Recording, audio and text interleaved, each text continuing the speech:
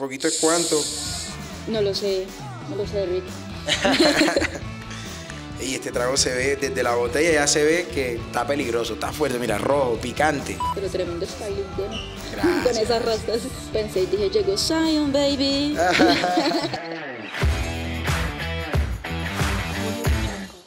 Buenos días, buenas tardes, buenas noches. En el momento en el que sean bienvenidos a Porque me tocó de mi gente 3.0. Hoy tenemos el placer de tener a un mancito, por decirlo de alguna manera, que su identificador es el de la pañoleta. Estamos con el man de la pañoleta, Hamil. Bienvenido a Porque me tocó. Muy contentísimo de verdad de estar aquí contigo y pues vamos a disfrutándolas hoy y un podcast, una conversación bastante diferente. Esa es la idea, que nos parchemos un poquito, que nos relajemos, y que quiere relajar más por ahí un guarito oculto. Eso aquí no hay nada, que las copas estén aquí no quiere decir que vayamos a beber, pero pues si vamos a beber, ¿qué se le puede hacer? ¿Listo? Bueno, Hamil, ¿cómo estás? Bien, me siento muy contento la verdad con todo lo que está pasando ahora mismo con mi carrera. Y pues nada, aquí contigo, contentísimo de estar por aquí en Bogotá también, tenía ratico que no venía. Sí, aproximadamente la última vez que estuviste por aquí fue como unos 5 meses. Sí, unos 5 meses más o menos. Más o menos. Y hay una inquietud que obviamente me invade, y es, ¿por qué tu outfit tienes una pañoleta? ¿Qué significa para ti? Mira, yo empecé, de hecho, como que en la búsqueda de perfeccionar o pulir más bien pulir más mi personaje. Yo me llamo Hamil, el gato mágico. Entonces yo dije, ok, Hamil, el gato mágico. Ya por ahí empezamos original, el gato mágico. Entonces yo dije, bueno, al gato mágico quiero meterle colores, quiero meterle algún accesorio que se vea chévere. Entonces yo empecé primero por el cabello morado. Y mucha gente por ahí, ya el cabello morado está hasta pegado en TikTok. Mucha gente tiene hasta filtro de Hamil y es el filtro del cabello morado. ¿En serio? Sí, Hoy tengo que probarlo, probarlo. Sí, ahorita tenemos que hacer una historia con el cabello morado de Hamil. Bueno, no soy buena bailarina, pero me animo. Ahí está. Yo soy mal bailarín, pero cuando le meto al TikTok y vainas, le meto flow y eso rompe. Es que tú tienes el sabor del Caribe, tú tienes el sabor de Cincelejo ahí. Claro. En cambio yo no soy ni calentana, ni, mejor dicho, yo estoy ahí. No importa, porque aquí me tienes a mí que yo te voy a enseñar. Eso, va para esa. Bueno, Hamil, ¿cómo fue tu historia en Cincelejo? ¿Qué significa Cincelejo para ti? Uy, la verdad, mi cuna de aprendizaje. En Cincelejo, la verdad, me preparé muchísimo. Te voy a contar algo bien curioso. Y eso me encanta. Mira, es bastante curioso. ¿Servimos o más tardecito? Vamos a servir. Por favor, haz los honores. Uy, qué chévere. Vamos a ver. Traguito de mi gente. Traguito de mi gente. Vamos a ver. A mí poquito, por favor. Poquito. ¿Poquito es cuánto? No lo sé, Rick. Y este trago se ve desde la botella, ya se ve que está peligroso, está fuerte, mira, rojo, picante. Popularmente se conoce como guar. Bueno, ¿por qué brindamos? Por la vida, por la salud y por la música y por los buenos proyectos. Perfecto. Brindemos por los buenos proyectos. Y estos micros nos alejan, pero estamos cerca. Salud. Déjame lo proceso. Chévere, me gusta. Es como, tiene como un toquecito genial de dulcecito, no sé, también. Suavemente. Bueno, está bajando genial para calentarnos y que nos cuentes esa historia ahí que tenías. Bueno, mira, en Cincelejo yo sabía que, o sea, mi proyección era como que más adelante yo sé que voy a estar en escenarios, en televisión. Entonces yo me fui preparando. En mi cuartico yo armaba una mesa, tú no me lo vas a creer, pero tal cual como estamos ahora aquí. Yo armaba una mesita también y me iba preparando, como quien dice, me están entrevistando. Uy, qué genial. Y yo respondía, me hacía las preguntas, yo mismo me respondía y así iba como que yo aprendiendo más y me iba puliendo. Igual en la música también, cantando, o sea, ensayé mucho. Cincelejo para mí fue mi cuna de aprendizaje, como te dije ahorita. Me preparé mucho también, todavía seguimos preparándonos, nos falta muchísimo todavía, pero lo importante de eso es que no perdimos el tiempo cuando estuvimos en Cincelejo. Me preparé mucho, canté mucho, hice muchas canciones y pues nada, yo sabía que todas estas cosas iban a pasar. Era muy complicado, de verdad. Te cuento que estar aquí y visualizarlo como que hey, antes yo estaba en Sincelejo y todas estas cosas, la verdad yo dije me van a pasar, pero no sabía ¿En qué momento? en qué momento, la verdad. Y que me estén pasando ahora, la verdad se siente increíble, se siente muy bacano. Y me gusta esa anécdota de que ensayabas tus entrevistas. En Sí. ese show, ¿tú quién eras? ¿Un yo José Gabriel, un Jimmy Fallon? ¿Quién te entrevistaba? No, la verdad no tenía el personaje. ¿No? Era como que me están entrevistando y yo me metía en el papel, o sea, y me equivocaba y otra vez pensaba que iba a decir y así.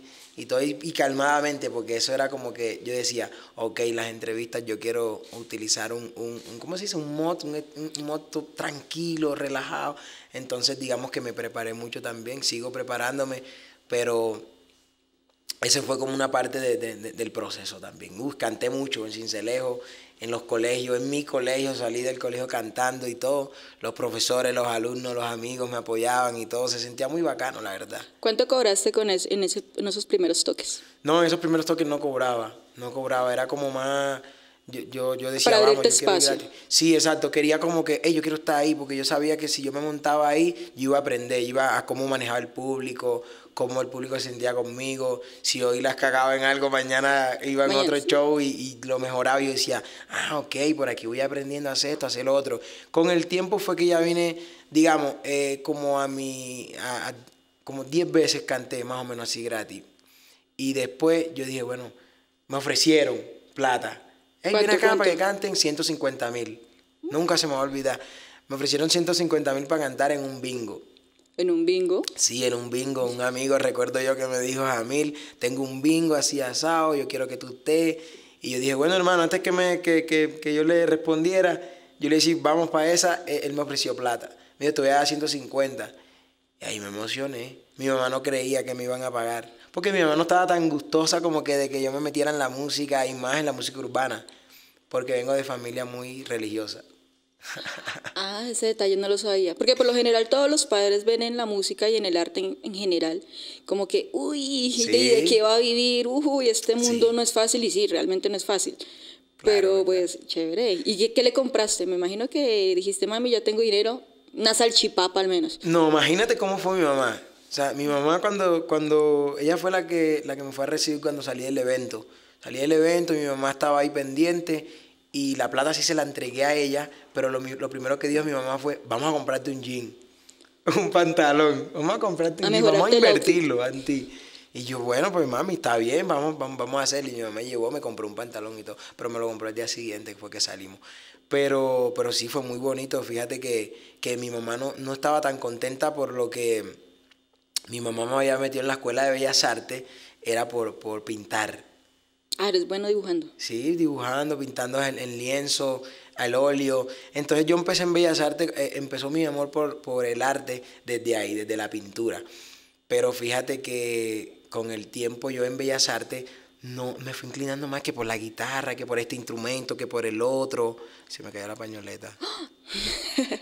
Tranqui, tranqui. Aunque Entonces, igual tienes un cabello perfecto. sí, muy Tú unos bonito. De hecho, crespos lindos, sí. ayer no salí con pañoleta, ayer tenía más el pelito así, todo engajadito, bien chévere, sino que hoy le quise meter pañoleta ya al flow para ir variando un poco, que la gente nos vea siempre con un flow. O sea, que se sepan, ese es Hamil, El man tiene de la varios flows, pañoleta. el man de la pañoleta, pero en todos los estilos queda maquia, como decimos nosotros en la costa. Ah, bueno, entonces en Bellas Artes ya te empezaste a inclinar por la música y ya decidiste, sí, este es mi camino. Eh, Te voy a contar, cuando estaba pintando, yo me salía de la clase de pintura y me metía a la clase de guitarra. Y eso se podía hacer porque al final del día tú estabas en la escuela de Bellas Artes y los profesores no te regañaban, no te decían nada. Entonces yo me metía en la clase de guitarra y me ponía a ver y yo decía, uy, me gusta esto más que la pintura. Y no se me hizo difícil explicarle a mi mamá, mami, me voy a salir de pintura para meterme a la música. Entonces se puso molesta, obviamente. Ah, pero igual era un riesgo. Ya estabas en una escuela de arte que, o sea, Sí, claro. ya que. Claro. Bueno, Hamil, tú, no sé, tú tienes bastante música, bastante movimiento. En los últimos meses nos has impresionado con algunas cosillas que voy a leer. Y son, no te enamores. Es que me llama la atención los títulos. No te enamores, Coco Chanel, El bandido soy yo. Claro. Me volví un HP, un Hewlett Packard. Why No. Why no? Y si te vas. Si tengo en cuenta esos títulos y un poquito la profundidad de la letra, que pasa es como de bandido, no creo en el amor, pero también me hacen sufrir. ¿Cómo va tu corazoncito? Porque si te vas es bastante linda. Sí, pero es de despecho, totalmente. Pero fíjate que es que yo ahora mismo estoy teniendo, lo que más me está encantando es que estoy teniendo público de diferentes partes del mundo, entonces yo pienso como que vamos a darle al público de todos los colores y de todos los sabores musicales, no todo el tiempo música que para la disco, para la disco, para la disco, porque hay gente que sale de la disco y ya 2, 3 días después está en su casa tranquilo pensando en otras cosas. Exacto. Todo el tiempo no es disco, todo el tiempo no es fiesta. Entonces yo dije, quiero darle un flow diferente también al gusto de mis fanáticos, de mi público. Entonces por eso he querido como que plasmar en mis canciones ese tipo de letras de amor, de desamor. Y eso lo vengo haciendo ahora. Porque desde No te enamores, como lo dijiste ahorita, El bandido soy yo, Me volví un HP, son temas más de... Más pesaditos. Exacto, más pesaditos y un poquito más explícitos y todo. Entonces, debido a eso, el público, yo analizo mucho mi público. Yo a veces pienso como que esto le va a gustar a mi público y efectivamente la gente está como que esperando algo siempre diferente y chévere de Hamil. Entonces, de salir del bandido soy yo, de No te enamores, a darle algo como Si te vas, al público le está encantando muchísimo. Oye, ¿cómo llegaste a Luis Ter la voz? Bueno, yo estoy trabajando ahora mismo con una disquera de Medellín, se llama Field de Hip Music, mi actual equipo de trabajo. Ellos me hicieron la propuesta y vamos a hacer algo con Luis Ter, así que prepárate, que viene la otra semana, tenemos que tener algo listo para él. Hay dos opciones. La primera es preparar algo aquí, esperar que él venga y mostrárselo, o cuando él venga hacer algo desde cero. Yo dije, pues está bien, cualquiera de las dos ideas está bien, pero yo sí quiero tener algo preparado. Por si el hombre le gusta, montamos, y si no, pues hacemos algo de cero. Ya, quiero estar preparado simplemente. Así fue, entonces empezamos a preparar entre dos compositores de Medellín y yo el tema de Si te va. Pero yo estaba totalmente convencido que le iba a gustar, porque yo dije, este es algo muy bonito, un tema que la verdad transmite. Sí, totalmente. Cuando el hombre llegó, lo escuchó, le encantó. Dijo, no me muestres más, vamos a hacer este está bacano. Vamos a hacerlo y ya, el hombre le gustó y se montó. Y me parece chévere porque converge la energía de los dos, porque Luis Ter es bien romanticón, Sí. súper romanticón, súper talentoso, y tú estás ahí dándole ese momento como de picardía a la situación. Sí, sí. Bueno, Hamil, stalkeándote un poquito, noté que tienes No te enamores, es un remix con Nathan y Chandler, pero ahí mismo tienes un remix que creaste, no sé si tú o tu equipo, con inteligencia artificial, en voces de Rauw Alejandro y Ozuna. Me gustaría que me hablaras un poquito del tema porque en la actualidad el uso de inteligencia artificial no a todos los artistas les ha gustado. Entonces tú, ¿cómo lo craneaste? ¿Lo hiciste por bromear? A ver cómo le iba, ¿cómo fue el asunto ahí? No quiero que profundicemos tanto, pero sí desde tu perspectiva, ¿cómo lo ves? No, te voy a comentar la realidad, lo que pasó en verdad. Eso no sé quién lo creó. No lo creaste tú. No, yo me lo encontré y yo me lo quise robar. Yo lo quise subir a mi canal de YouTube, porque la verdad me gustó muchísimo, pero yo me lo encontré en TikTok. Cuando yo lo vi en TikTok, yo dije, esto tiene que estar en otro lado. Y después me fui a Facebook y en Facebook sí lo descargué y sí ya mi equipo de trabajo y yo ya armamos como la portada, la fotico y lo subimos a mi canal de YouTube. Pero la verdad todavía no sé ni quién creó eso, que me encantó. No, sí, es que suena genial. O sea, yo lo vi y dije como, no terminé de ver todo el título. Y dije, pero ¿cuántos remix le hicieron a esta canción? Cuando ya lo leí, lo escuché, la madre, como dicen por ahí, se escucha súper sabroso. Sí, súper sabroso. Bueno, Nathan, ¿cuál ha sido esa pregunta incómoda que te han hecho en lo largo de tu trayectoria? En lo largo de mi trayectoria, la pregunta más incómoda que me han hecho, uy, eso está difícil. Está difícil esa pregunta también. ¿No te han hecho hasta el momento una incómoda? No, la verdad, la pregunta más incómoda que me he hecho, no, me han preguntado de qué trabajé cuando estaba pequeñito así, y de pronto sí fue un poco charro porque una de las cosas, pues te cuento de lo que he trabajado es como que, tú sabes las personas que venden chatarra y cosas así. Hermanos, somos colegas de chamba junto a Jader y el tremendo, a los tres deberíamos abrir un negocio, ya tenemos experiencia. Sí, claro. Pero tú la recogías. Imagínate, eso fue algo tan loco, pero que me lo disfruté. O sea, yo no tengo pena ni nada porque fue algo que hasta en mi barrio, en mi casa, todo el mundo sabe eso y se ríen y todo.